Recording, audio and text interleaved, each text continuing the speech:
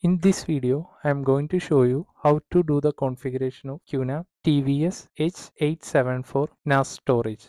Here I have already inserted the hard drive and SSDs. Once after power up the device, then we need to install the QFinder application on Windows. Here I have already installed the QFinder application.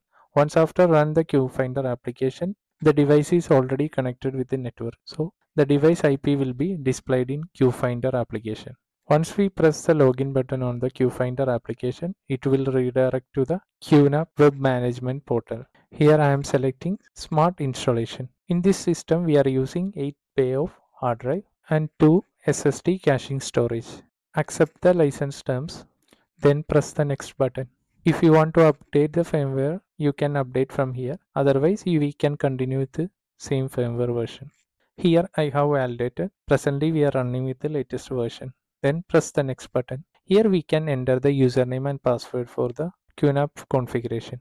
Don't forget this password and username. We record this username and password for each configuration. Once after entering the details, press the next button.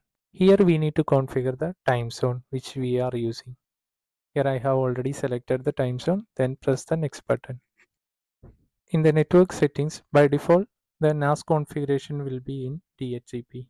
For changing the IP address, we need to select static IP address. Then enter the IP address, which one we need to configure it. Here I am configuring the IP details manually for the NAS storage. Then press the next button. Firmware update, I am selecting with the recommended settings and pressing next button. Once after finishing the configuration details, we can review and press the apply button. It will start to apply the settings on the device. It will take the time and reboot the system. Once after, we will get a login window of QNAP storage. For managing the NAS storage, press the go to NAS management. If you are not received the QNAP login window, we can use the same QNAP Finder application. Then we can find the login window. Here I am entering the user login details for NAS management. Here I am leaving the default QNAP configuration tool that will help to set up the QNAP. Here you are able to see 8 hard drive and 2 caching SSD. Here I am configuring each 4 drive has a RAID 5 configuration. So we will get 2 storage pool for the data storing and management.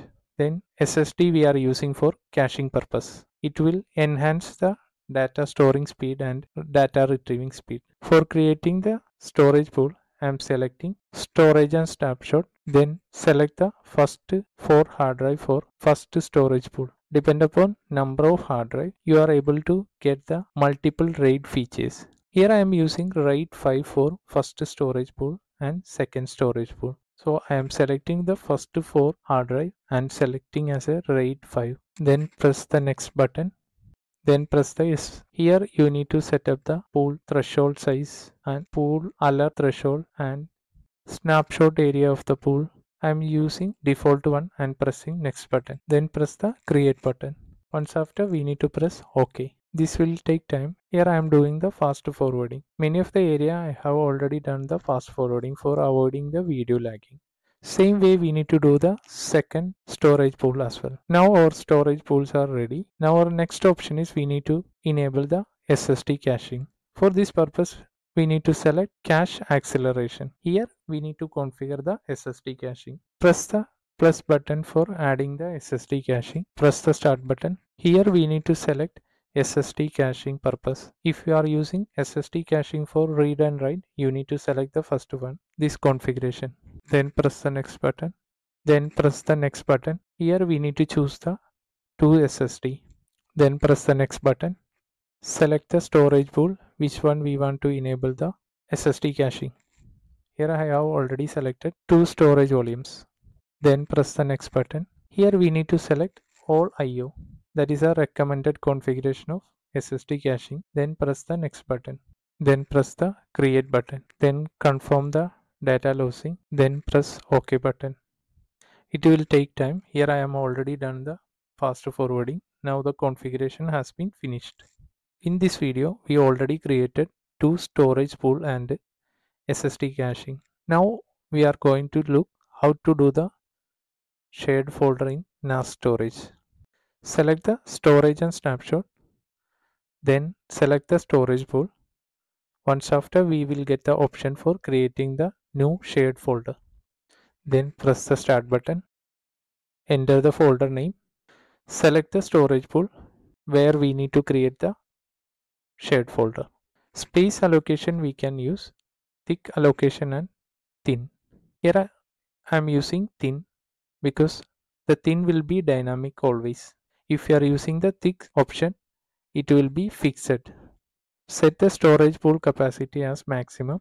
If you want to modify the capacity, we can modify. And then press the next button. I am using the default settings and pressing the next button again. For the configuration of privilege, we have not created any user. We will create the user and assign the privileges as per the user settings. I am pressing the next button. Then I am finishing the entire configuration. I am creating multiple shared folder for the configuration. Now I am going to create user for accessing the shared folder. For this purpose, select the control panel, users, create users. Here enter the username and password. In right side portion, we can press the permission of shared folder. Press the edit button. We can select the appropriate shared folder for accessing from network. Here I am giving all folder as read and write option. If you want to give any folder as read only, you can press read only button, or you can deny the entire access. For this case, I am giving the permission for all folders for read and write. Then press the create button. Now our user is created.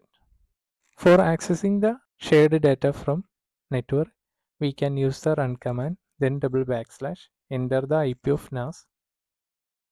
Here it will ask the username and password. Enter the same username and password which we allocated for the shared folder. I am entering the username and password.